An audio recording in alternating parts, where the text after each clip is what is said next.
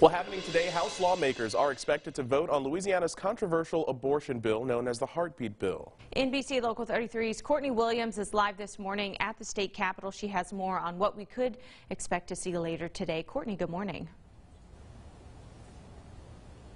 Good morning, Jan and Carly. Yes, this bill has been gaining some traction for quite some time and is expected for a vote on the House floor today.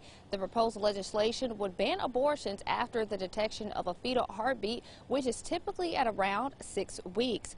The Senate voted in favor for this bill back in April, which then moved to the House. It has received bipartisan support from the Louisiana legislature, but it will only become law if the Mississippi abortion bill is upheld in the higher courts.